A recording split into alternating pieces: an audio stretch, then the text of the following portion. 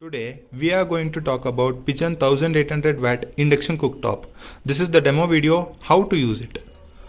Please make sure that you subscribe and click the bell notification below. Thank you. Let's start. First you should plug in the device and this is how it shows. First you should just on the machine. This EVO beeping refers to that nothing is kept on the induction cooktop. So I am keeping water in a kadai to boil. Yeah, see, the device recognizes that something is kept on the induction and it shows that idli, and this function button is to this function button. Come near. This function button is to set for the function whatever you are doing. See, it shows pressure cookers, south, curry, heat milk, etc.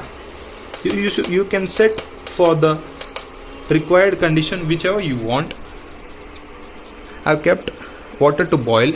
See, the induction is cooking it at boiling the water at 1000 degrees Celsius temperature, and if you wanna increase the temperature, this is the button. You can increase it up to 1800 watt as it shows in the description of the machine. The maximum temperature is 1800 watt, and you can decrease for whichever temperature you want. See, as you see, it is boiling. The water is boiling. This